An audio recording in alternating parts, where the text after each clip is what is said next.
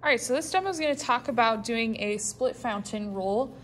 A split fountain is a gradient or a blend from one color into another. You can do 2 colors, you can do 3 colors. You can really do as many colors as you want. You're just limited by your brayer size. So this is a 4-inch brayer, so my gradient can only be 4 inches wide, okay? So I have my disposable palette taped down really good so it's not gonna move. My first color is going to be Prussian blue, and then I'm gonna fade into violet and fade into magenta. So my blue is already out, so I'm gonna take some violet ink. And I'm using, again, a clean ink knife. You don't wanna be contaminating the colors. Give it a good mix really quick. And where I put down the purple is important. So I'm going to take it and right up next to the blue, so there's no gap, I'm gonna put my purple there. You want the ink to touch, because if you have a gap right here, there's not gonna be enough ink on your brayer ever, okay? So there's my purple. I'm gonna scrape off my extra ink.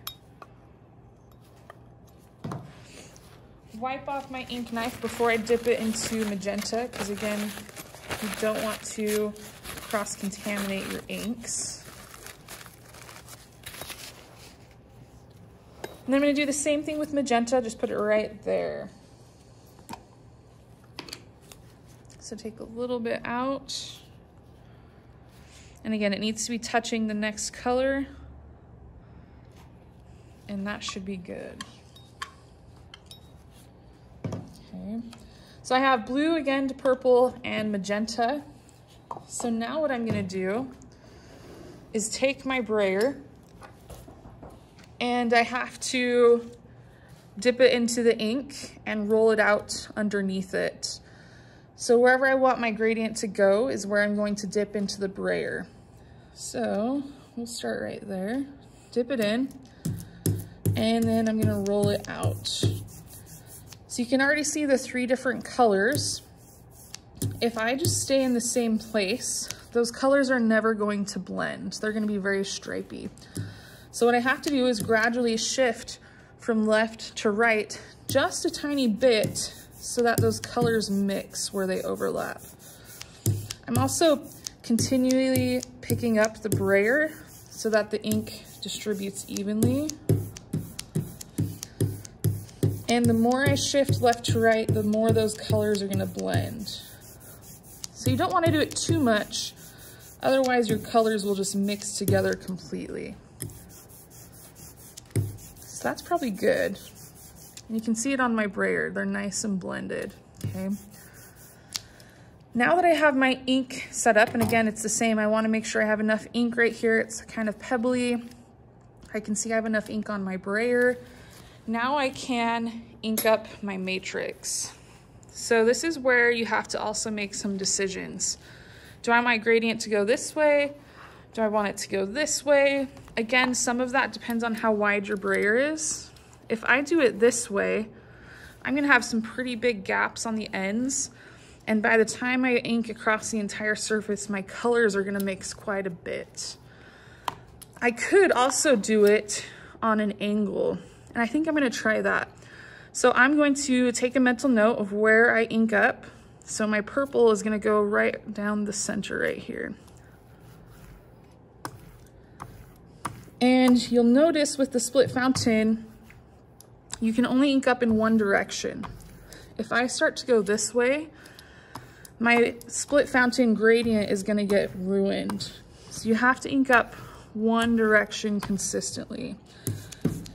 And this one's gonna take a little bit more ink just because I haven't printed it yet. So ink up this side. When I need more ink on here, I'm just going to dip into this and roll it out.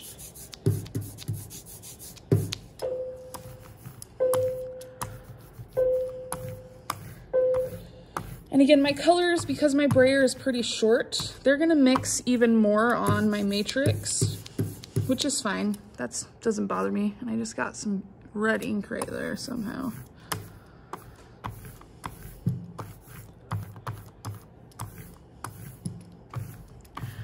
So that's probably good. So I'm gonna take this to the press, pull a proof, and you'll be able to see the gradient on the paper. All right, so here is my print. You can see that it mixes a lot more on the matrix than it does right here, just because my matrix is bigger than my brayer, but it transitions from magenta to purple to blue. So that's one example. I'm gonna show you one more example of using multiple brayers to achieve the same effect. All right, this is an example of a split fountain that gets a little bit more complex. I have 5 colors here, so kind of a sunset range in color. You'll notice that my split fountain is pretty long, and I don't have a brayer that is that wide.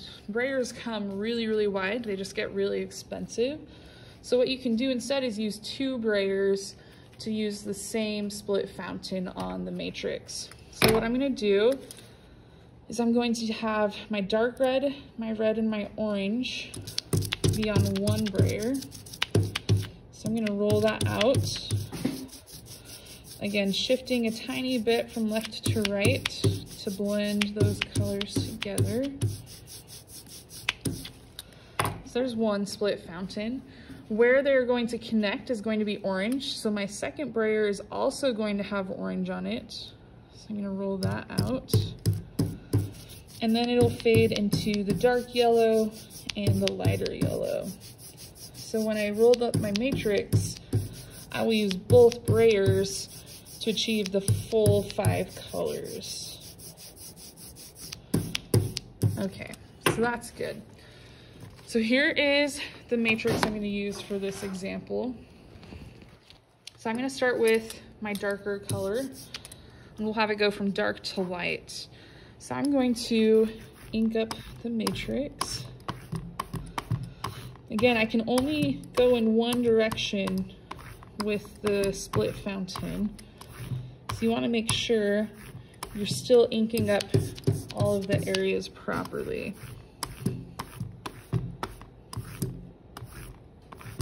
This had a little bit of black ink left on it, so it might change my colors a tiny bit. So I've covered about half of my matrix. Now I can switch to my second set. And again, the orange connects in the middle. So I can do the orange overlapping.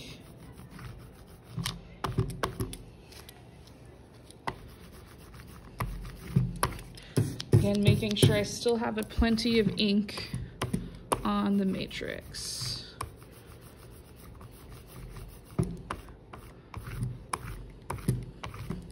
So I'm gonna finish inking this up, and then I will pull a proof and we'll see what it looks like.